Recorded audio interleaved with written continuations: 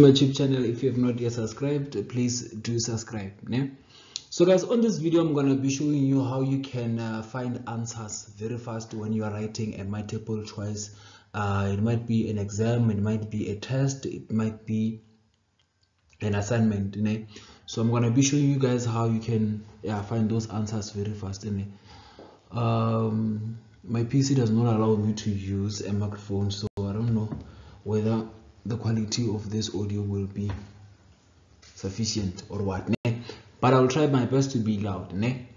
So let's get to it. So guys, my PC does not allow me to use microphone when I'm using this mode, ne? I don't know why, but I do believe that this thing does not affect my audio quality, ne? So I'll try to be loud as I can. So guys, for this thing, before we start, there's some certain rules that I should tell you about. So guys, for this thing to work, you need to study, you need to read your books, you need to study and understand the content of the things that are there in your study material, because if you don't understand, you will not be familiar with the things that are there. So whenever you are looking for a question, you might even end up spending 5 minutes on each question, and then it's going to be time consuming, and then you will not be able to manage your time very well. So you need to study, guys. Study hard. I do believe that there's some certain things maybe that will not make sense in it, but focus on those that make sense and stuff like that. I do believe that 90% of the things there in your study material you will understand.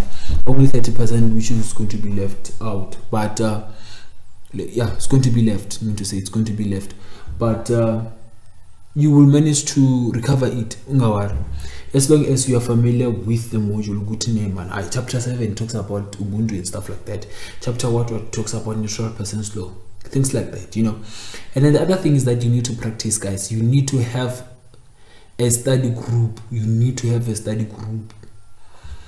So this is how you do a study group. Study group does not mean that you have to be like visiting people and stuff like that. There's too much human trafficking in South Africa. So to be on the safe side, guys, please create some WhatsApp groups, because of this nowadays. You can see that Telegram, things that are happening on Telegram I don't understand, because Telegram was created for educational purposes, but like for those groups, they were created for educational purposes, but whenever we are discussing some certain things, we are being kicked out. We don't know. Whenever you are helping someone, they kick you out. Whenever someone is asking a question, they kick that person out. So most of us, we have been kicked out. So yeah, normalize joining WhatsApp groups. And then please, guys, in some certain groups in there, you might find out that people are not discussing. If people are not discussing, create another group. Create a group for yourself. Check people who are participating in that group, and then go straight into their inbox. Introduce yourself. Tell them that, you know what, I have seen that you are participating in that group, so I wanted to create that group which has that thing, you know, so that we can discuss and learn and help each other with what we want. So maybe if you guys could be at least 5 going up, everything's going to go well. Everything is going to go well. Just but keep it professional, guys. Please make sure that you keep it professional. No mujolo life it. Make sure that you keep it professional, you respect each other and stuff like that. And then everything will be partial.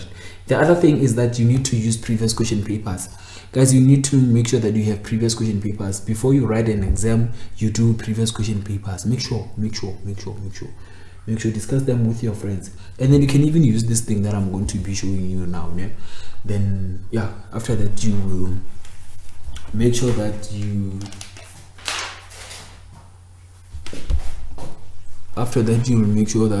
you benefit from this thing.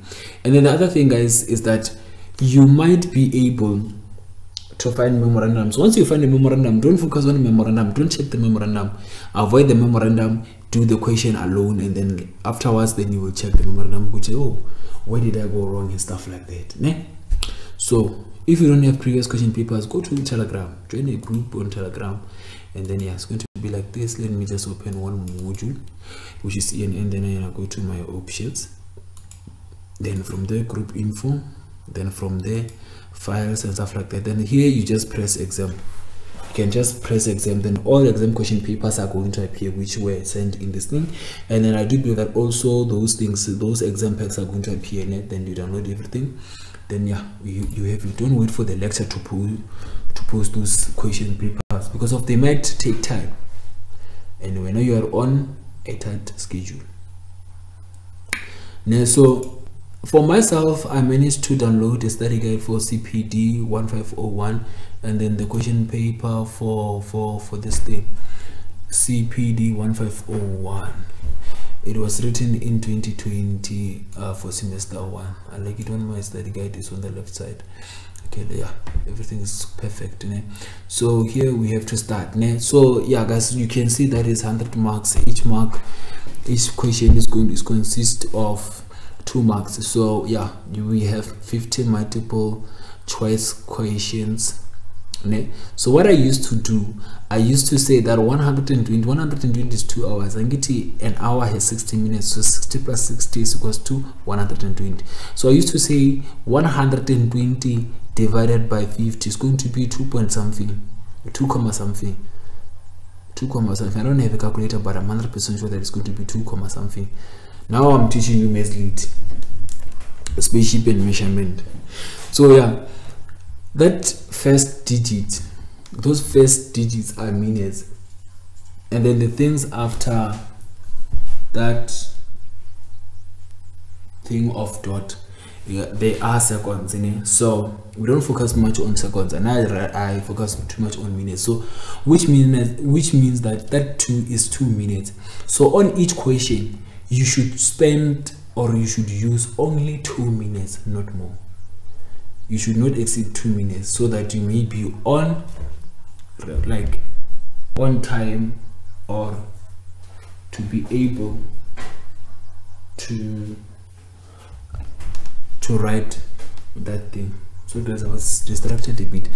So to write that thing, so that you can be able to finish on time and answer all those questions and provide perfect answers and stuff like that. So let's start. So question 1, guys, you see number 1.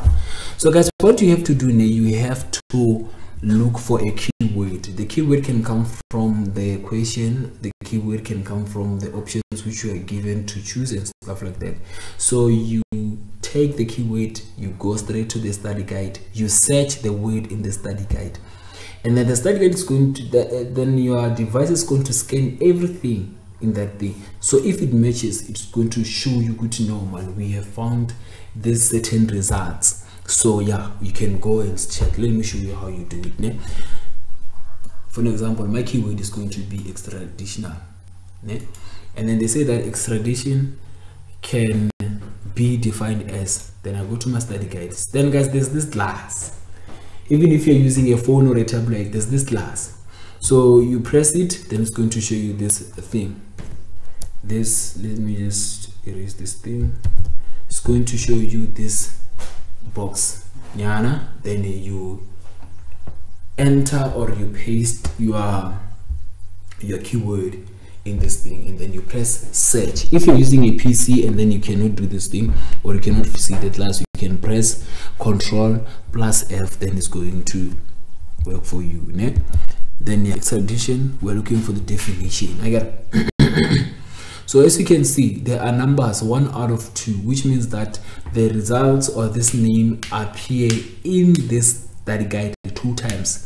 And then as you can see, here are the arrows which control. So if you want to go up, maybe let's say that you missed something, then you want to go up to it, then you can press this one. If you still want to go down to the last research, then you can press this one of going down. So we can check extradition, then we check the definition. Here it is: the surrender of an alleged fugitive from justice or criminal by one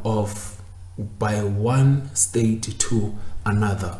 So we can check. Let's check the options. So it's number 1, as you can see. We have the answer so fast. Then let's check number 2, and then we put it there. Then natural what to give a foreigner the rights and privileges of citizen. Then we will look for the to give the rights to foreigners. Number 1, give permanent resident rights to what? Nope. Number 2, give rights to foreign and what? So you can see that is number 2. Speed very fast. So you can see that I answered 2 questions within 60 seconds. 60 seconds, but I managed to answer 2 questions. So let's just find something which is like challenging and stuff like that. Things like acts, things like cases and stuff like that. So here's an act, to give effect to citizens' political rights and what. So guys, I'm not wearing my spectacles. I cannot find my spectacles, so I cannot see that well. So some certain things I'm not gonna be sure when I'm pronouncing. Yeah, which also limit this right to citizens was enacted. So I'm just gonna take this one, political right, and be like and then take it here, and then I go to my box, and then I put my political right. This thing appears 11 times, as you can see, so I have to scroll down. So I press this thing going down. I focus on the green and yellow part. Be like, okay, sharp, obvious. Political what does not explain anything. Political what does not explain anything. Granted, political which includes the political party. What. It does not talk about what I want until I find something which talks about what I want. Boom, I got it. As you can see, let me just highlight it so that you can see. You see, to give effect to citizens' political right, the Electoral Act 73 of 1998, which also limit this right and what. So let's go to our options. This is structure, this is what. So here's our answer. Very fast. So let's check this number 10. Section of the Constitution restrict the right to a passport only. So you'll be like, okay, let me just check Constitution restrict and see what do I get in my study guide. Very fast, guys. Very fast. If you master this thing, you can write an exam within 2 minutes. Sure. It appears only once, as you can see. So yeah, all through, everyone is entitled to the freedom of what section 21 of 4 of the Constitution restrict the passport.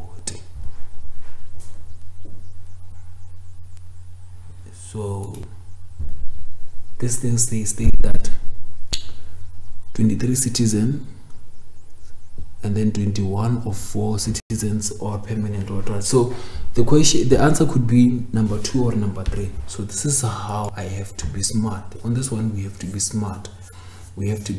That's why I told you guys that you need to read so that you may understand which was what was not. So there's permanent, there is citizen. So in this thing, as you can see, there's no way they're talking about permanent. They're talking about what? Citizens. So which means that number 2 is the answer, guys. This one is the answer. That's how we do it, bro. That's how we slay. That's how we slay this thing. That's how we do it. As you can see, they constrict the right to passport only. This here is the question. So this is how we do it, like a case. Yeah, how we find a case. We found a case. So yeah. The SAC held that the detention of a refugee was unlawful and impossible where the refugee has applied for asylum. What? So how do I get this one? Very fast. And then I copy, go straight to study guide. Very fast. Then I put my keyword, and then yeah, I see 3 cases. Arsa what? I see Bula, I see Irasa what. So one thing that I said that, guys, is it is important for you to read. So imagine if you have read this thing, so you know, good to know, man. This case is okay, sharp. You scan very fast. Asa what arrest. So let me just check the question again. It talks about detention of refugee, unlawful and what. Just have to check between these 3 cases which case talks about detentions and stuff like that. Here it is: detention, arrest, adoption, what, traveling document and stuff like that. It was held that detention and refugee was unlawful. Here's that question. As you can see, so which means that it's arrest, what, and the minister is the first option. Pa. And then let's go to the second one. The second one states that they entitled to be both released from custody and protected against the deportation or whatnot, because they indicated a desire to make an application refugee status. Okay, let's just check those cases. Please note, because of the keyword is the same, I will not enter it again. I rather scroll down. Here it is. It's Bulawayo. So let's see if we can against deportation status and what. So the name of the case is what? Bula and other minister for what. So our answer is going to be option number 4. This is very simple. It's very simple. Number 20, yeah, longest one. This will be challenging at least. In the ex parte chairperson of the Constitutional Assembly, in recertification of the Constitutional Court, held that there is no universal mode for separation of power, and that this is not absolute. Okay, sharp. We need to check. We can say certification of the very fast. Very fast. It's more like Zimba. Aguna Matanda. Pa. We are here. We are here. Here it is. The one research. So let me just take the options. Interim Constitution of Republic, Constitutional Amendment. It is number 3. It is number 3. Constitution of the Republic of South Africa, 1966, 4 SA 747. Here it is. Constitution of South Africa, what. Here's the case, ex parte chairperson of what. So the question might appear straight exactly the way it is in the study guide. So it is important for you to take a keyword. So a keyword, you can take it straight from the question or the options we are being. So the known how much is difficult like that. Yeah. And then the other thing, guys, because of this thing is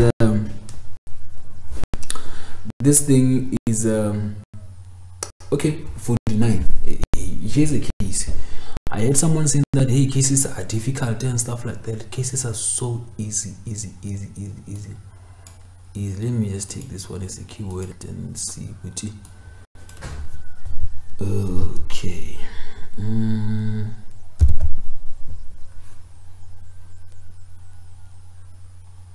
It is not there. So which means my keyword. Okay, let me just say that. Acer track, maybe it will allow. If a keyword does not work, you find another keyword very fast.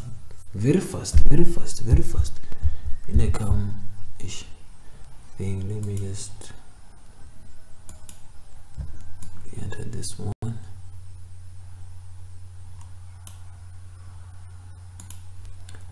Very fast. This thing is very easy, guys. You can easily obtain distinction with this method, but please make sure that you practice it many times. Human dignity. There's so many ways. There's so many ways to kill a cat. There are so many ways to kill a cat. So human dignity. I told you there are so many ways to kill a cat. There are so many ways. Section 10. Yeah, they're talking about section 10. Which case? Let me just go and check. The name of the case is Minister of Home Affairs versus Wata Chenuka, something like that. Yeah, here's Wata Chenuka. What's Chenuka? Number 3. Here's your case. So you can see this thing, guys, is very easy peasy. And then if you're using a laptop or a PC, here's this thing. This thing, we call it a split screen. Is either you press Control plus Shift plus 2, then it's going to do it automatically for you.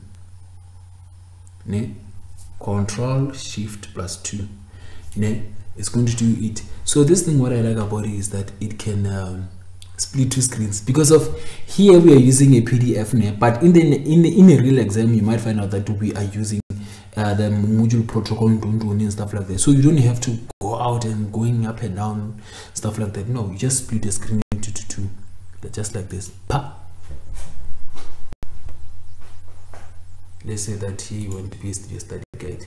Here's your study guide, and then you decrease, can increase the thing or decrease the thing. Then even this side you can increase or decrease the size. As you can see, I have a question paper on this side, I have a study guide on this side. So it is up to you. It is up to you. Here you can access your exam module app will be there filming you, DVDing you, and then whenever you are looking on the screen, so there's no way that they can detect Uguti you were doing some false stuff and stuff like that. Because of that thing, I don't believe Uguti it records whatever that's happening on the screen. One thing that I do believe is that it only records you to verify Uguti the person who was writing that thing, it is you.